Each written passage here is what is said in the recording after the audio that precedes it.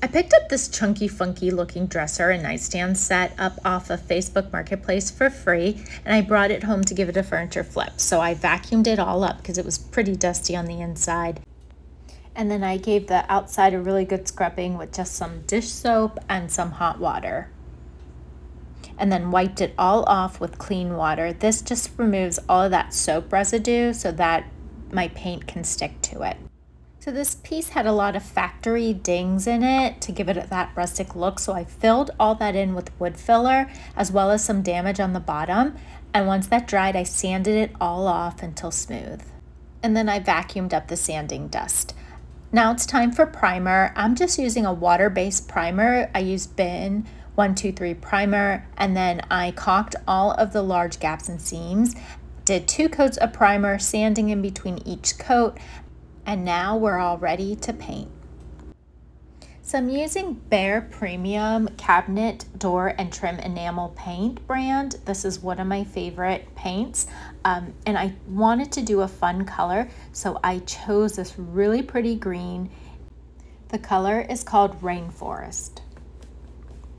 And I'm rolling it on with a 3/8 inch nap microfiber roller.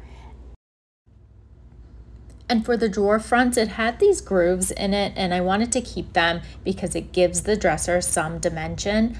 I used my paintbrush to fill in the grooves first.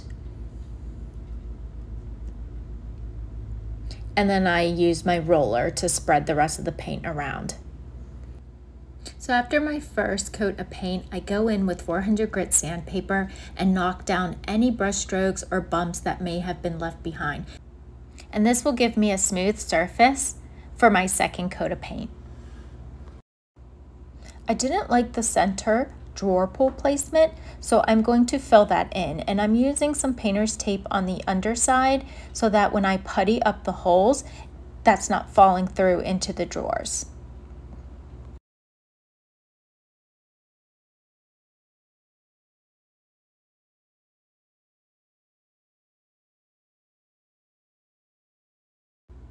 So to fill in the hardware holes, I just picked up some Bondo all-purpose putty from my local hardware store, mixed it up, and I'm filling in the holes. And I'm gonna replicate the top drawer that has the double drawer pulls all the way through the bottom 3 drawers on this dresser so that it is a continuous look.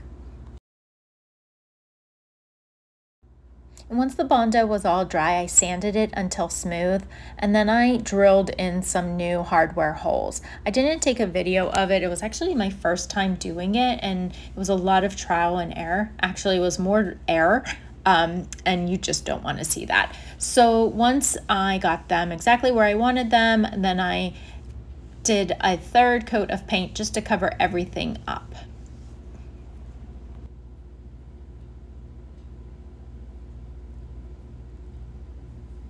And I'm going in with another sanding just to make everything nice and smooth. And I did a final coat, and here it is. It is so smooth and so shiny, and that is just the efforts of sanding in between each coat of paint.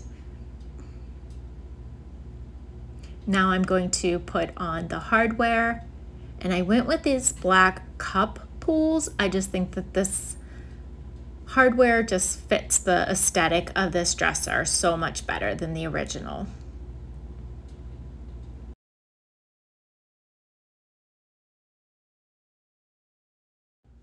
And here is the moment you have been waiting for, the end result. I absolutely love how they turned out. This green color is so pretty. The black cup pools go so well with the shape of the dresser. I think they're so beautiful. Let me know if you agree in the comments, and please hit that subscribe button to see what I flip next. My puppy Thor wants to thank you for watching till the end, and till next time.